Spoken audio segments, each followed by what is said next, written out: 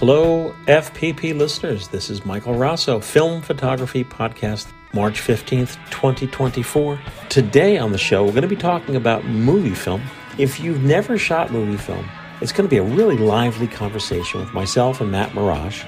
And then later in the show, we're going to be joined by Owen McCafferty. And the subjects are movie films. We'll be right back.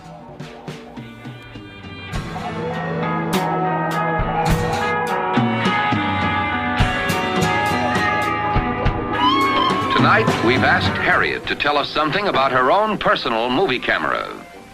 Yes, it's called the Kodak Medallion 8. I like it because it's easy to carry, it's very good looking, and it's easy to use. Now, I'm no expert, but watch. To load it, you drop in the film and click it shut. See? And it makes wonderful movies. We've taken lots of movies of David and Ricky over the years. It's a movie record of our family, and it's one of the nicest things we own. Buy your wife a Medallion 8 of her own. It's ideal to borrow for fishing, camping, football. Well, in between, I enjoy my Medallion very much. I think you will, too. See the Medallion 8 movie camera at your Kodak dealers. It's only $11 down. And also see the 3-lens Medallion turret model. They're made by Kodak, so you know they're good. Hey, we're back here with Matt Marrash. Hey, how's it going, guys? And we're talking about film in motion.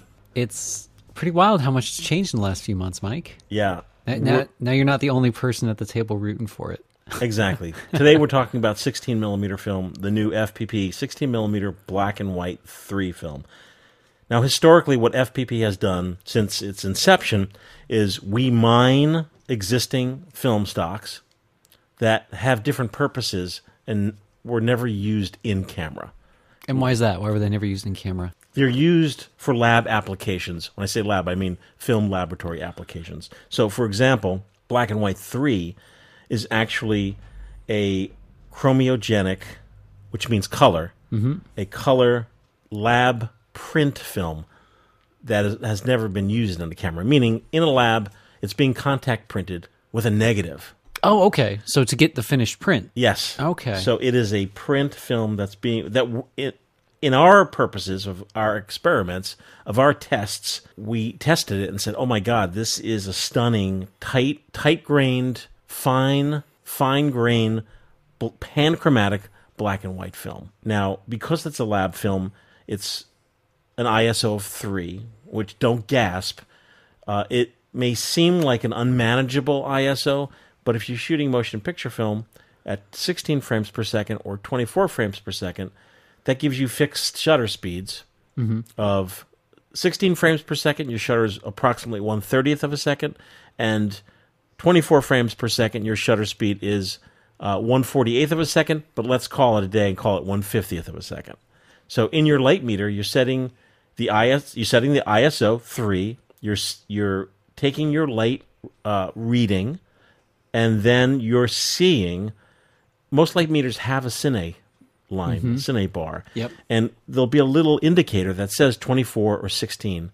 Oh, okay. No, so I mathed it out. So if someone's using black and white 3, for example, this is definitely going to be something you're shooting in super bright light, daylight preferred. Daylight, yes, daylight. So let's say Sunny 16, right? Sunny 16 says bright sunlight, you set your aperture to 16, and your shutter speed is 1 over your film speed. Well, we're working with a fixed shutter speed in terms of Cine. So let's say we're doing 24 frames a second. That's 1/50th of a second is your nearest. If we go from 1/50th down to 1/3, we're going to be opening up about 5 f-stops. So we go 16, 11, 8. So 11, 8, 5, 6, 4. You're shooting like f4, f2.8 to f4 in bright sunlight. So this is all math. So if you have a Goss and Luna Pro meter or any meter that has Cine, now look at 1/48th of a second. It's right below 150. You see the little line? It's straight 24. Oh, and there's even a little dot where 24 matches up, so you know exactly where it's metering for. Oh, great. Getting your f-stop is not as scary as you may think it is. If you have a meter, most meters have this Cine function, and now all you're doing is lining up your arrows. You're like, okay, I'm shooting 1/30th of a second. Oh, look at that. Right below it says 16 frames per second, and right above that will be your f-stop. Beautiful. Yeah. Easy enough. But, really, realistically, any of these lower, more experimental type, in-camera uses, bright sunlight's going to be the way to go, unless you're on set with somebody that has a ton of light that's in use. But really, some high wattage lights, direct sun. This is not an indoor film. No. Why and usage? Well, why is because the film is much less expensive. How much less? A 100-foot roll is currently $39.99. Oh, wow. It's like half the price of other black and white. Yeah, so it's inexpensive, and it's giving you a very unique look for your cinematography, and it's something very different. And a lot of FPP customers have been testing this and checking it out. Two things. People love the look of the film, and, by the way, when I recommend the Gossen Luna Pro F light meter, there's never been a person I recommended to who didn't have that meter become a lifer for them. It's kind of like what you grew up on when it comes to light meters. Like, I grew up on this meter, but a lot of folks in film school, they know the Sekonic, or they use a spot meter, or they use... All of these meters are great, so I'm not saying one meter is better than the other. They all, as long as they get the job done and they're accurate, great. And even if you have a meter that doesn't have cine, you can always take your frame rate, double that, and that closest shutter speed to that is what you can set it. So 24, you set it so 1/50 is your shutter speed, and you can just go from there. On the light meter apps, you're dialing in your shutter speed. So if you're shooting 16 frames per second, you dial in 1/30th of a second, and you dial in your ISO, take your meter reading, and then voila. That's it. That's it. So that's it. That test roll that I shot with my Airy all those months ago, with a little strudel walking, I had some FPP black and white 100, but in order to get that really that neat, even look, even end of the day, I remember I was using an ND4 and I was using an orange filter to get some extra contrast in this. I could have just loaded that straight up and I would have shot it the same way. Bring down the ISO?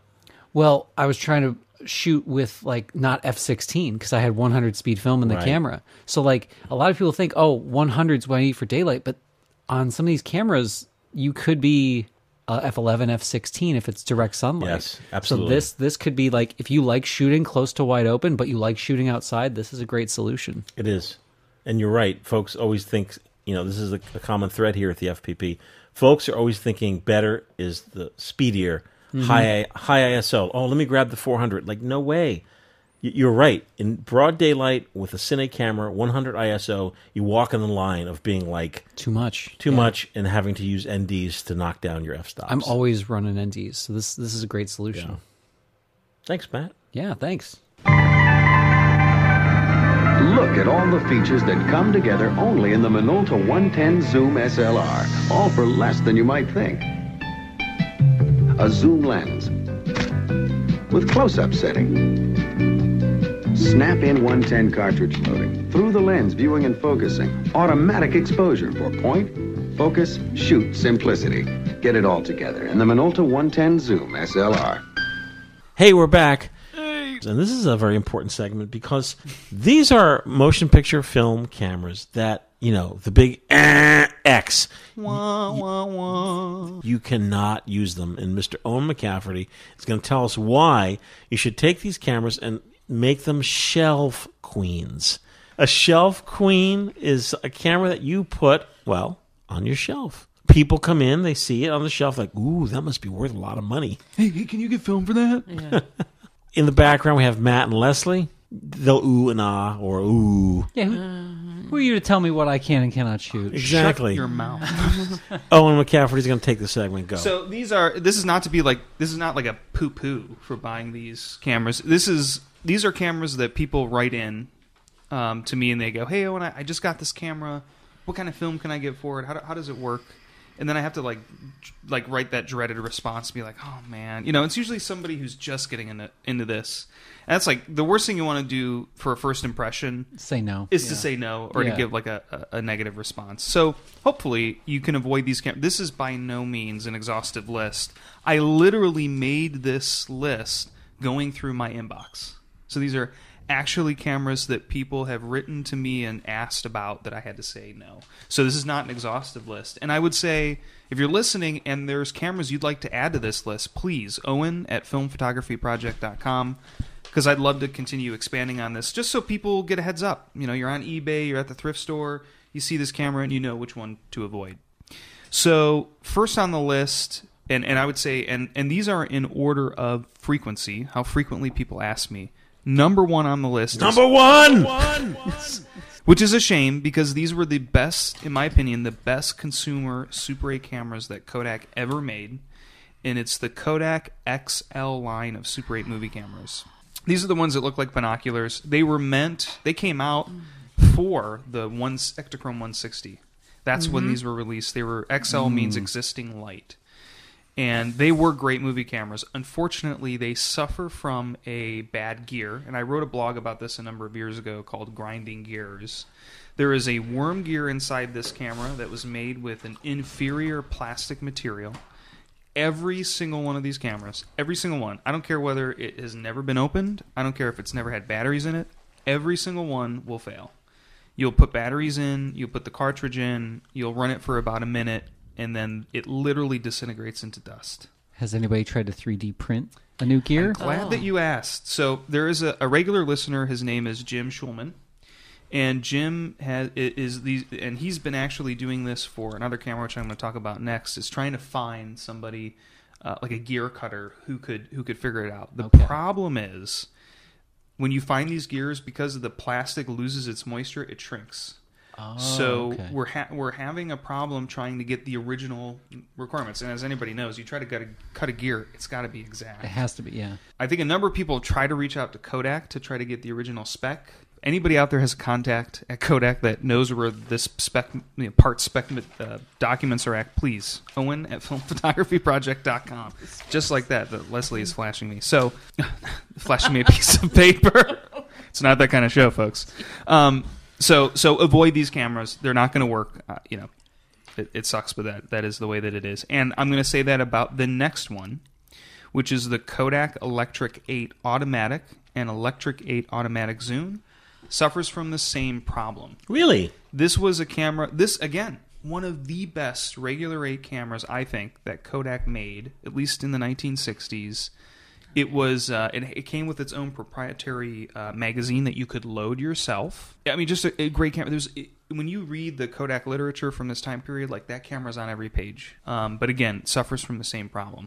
All of them are broken. They're very expensive. They're way too expensive on eBay. Yeah.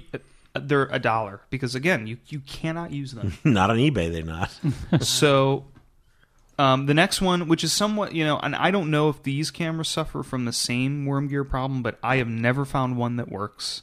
And that's all of the Kodak Ectosound Super 8 cameras. I remember that camera. I've had multiple of them. I've never had them work. They work for a few feet, and then I'm assuming it's the same issue, but it could be something else, because I don't know exactly what the story is there. But those are the Kodak movie cameras that have a microphone either attached or has a microphone port. Bell & Howell Director Series regular 8 cameras, and the reason I say this is these are regular 8mm cameras. The later ones, especially the ones with the CDS cell, the meter, the internal meter is suspended in like a spring casing. And there's glue that keeps the meter spring in this casing. And I'm not using the right words, and what happens is that glue deteriorates. The magnet then slips on one end, and I've never been able to figure out how to fix it.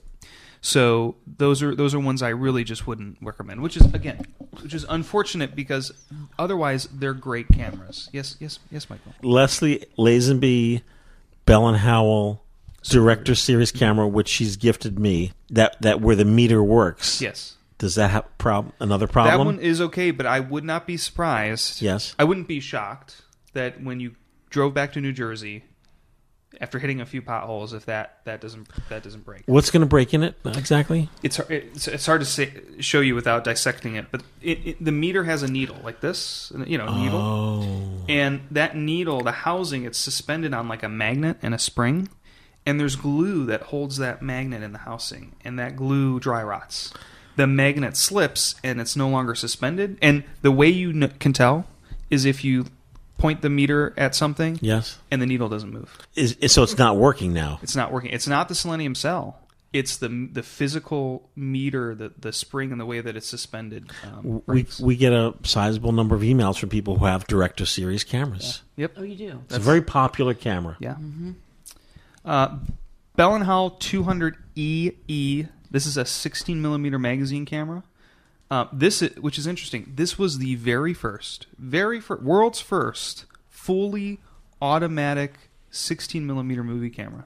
In other words, the camera would adjust your aperture automatically. The battery, that battery that's in your Yashica there, I forget what size battery that is. In the Nikon. In the Nicormat, yeah. Nicorex, I mean. What's the name? What's that battery? PX 14. So this camera had 5 of those. You would install 5 of them. This is a very handsome camera you're talking about. The 200EE. Yeah. And so it was the first fully automatic movie camera that would adjust the aperture on its own. Unfortunately, it's a selenium cell. I have had 6 or 7 of them. I've had one that's brand new with the original sales receipt, been kept in its case. For whatever reason, whoever manufactured this particular cell for a Bell & Howell. So those are the ones that are on. Again, these are just based on emails that I received in the last year or two. Yes, please, Michael. Now, getting back to the Bell & Howell 200EE. Yeah. I've had folks that have that as well because the FPP offers the magazine 16 film. So now you could use it now, and I should say maybe not avoid it. You could because you can override it. Oh, you can. Manual settings. You can, but a lot of people buy it, like I did originally 2 or 3 years ago, because I wanted an automatic magazine camera. But okay, very good. There you go. Good to know. So those are the ones that are on my list. Again, it's not exhaustive. This was purely based on people who have written into me and asked. I would say in addition to this, here's what you need to look out for. We mentioned this on a segment previously. Be careful of selenium cell cameras with no manual override. Make sure your selenium cell works. If it doesn't, look for a different camera. For the other ones, I would say this is one that I've come across a couple times. People have written in asking me for a referral to repair. Are the Bolex B, C, and P ranges of 8mm movie cameras. Now, these are great cameras, and if you find one for a really good deal, I say buy it. But almost all of them, the wind-up motor needs to be taken apart and re-greased and repacked.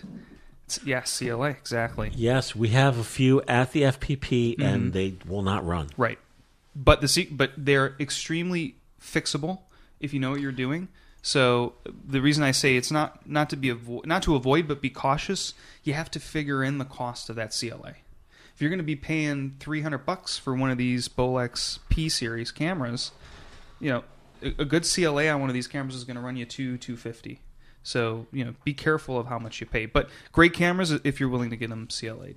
Okay. And for folks who have the selenium light meter with no manual override, what's the best way to for novice how to test? How do you test? know?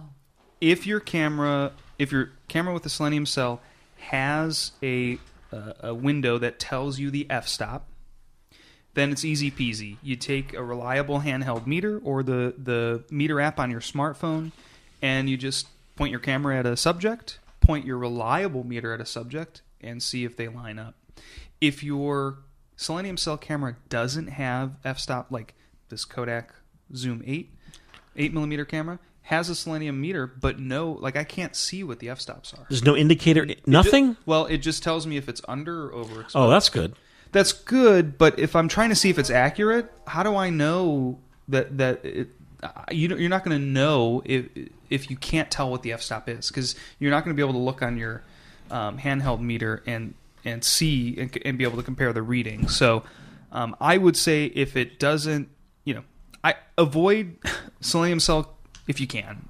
Really, I mean, there are so many more options in regular 8, especially for manual adjustable movie cameras. So if you have others that you think I should add to the list, please reach out. I'd love to hear about them. But yeah, there you go. Hopefully that helps some people. Thank you very much. And the reach out is podcast@filmphotographyproject.com. Or if you're like, listen, man, I want to talk to Owen. Is it Owen at filmphotographyproject.com? That's me. Or send a telex to... A fax. Or a fax. Hey, Matt. Hey. Does Midwest have a fax machine up and running? No.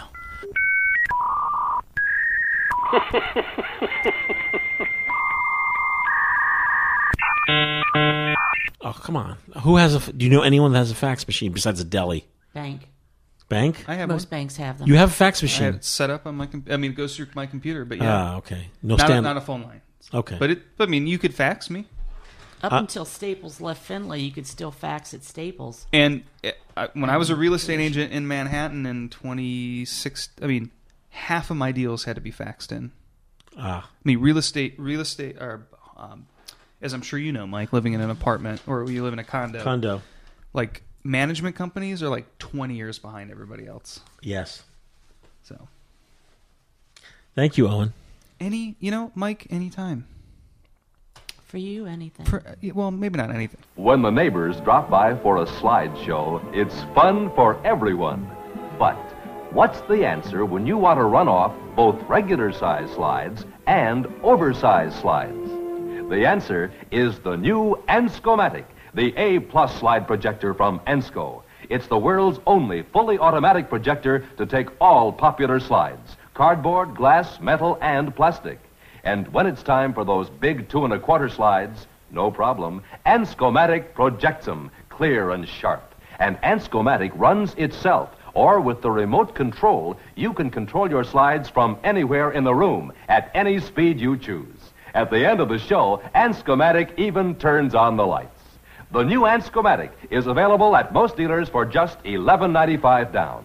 Whether it's color films, black and white films, cameras, or projectors, if it's from Ensco, you know it's A+.